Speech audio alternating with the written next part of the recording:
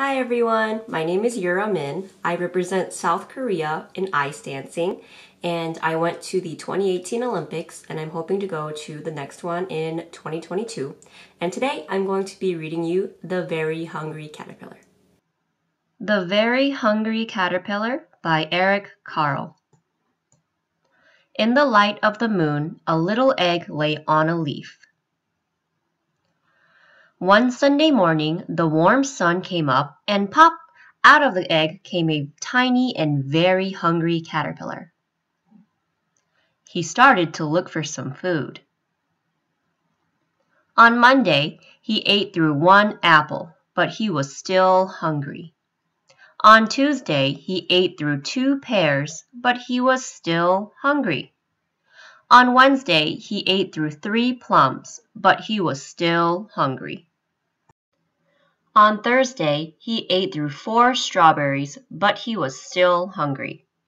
On Friday, he ate through 5 oranges, but he was still hungry.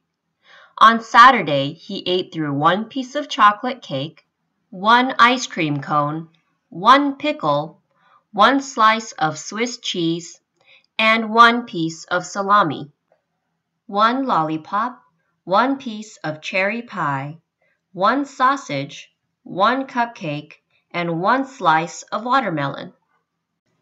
That night, he had a stomachache. The next day was Sunday again. The caterpillar ate through 1 nice green leaf, and after that he felt much better. Now he wasn't hungry anymore, and he wasn't a little caterpillar anymore. He was a big, fat caterpillar. He built a small house called a cocoon around himself. He stayed inside for more than 2 weeks. Then he nibbled a hole in the cocoon, pushed his way out, and he was a beautiful butterfly. I hope you guys enjoyed The Very Hungry Caterpillar. That was one of my most favorite books growing up.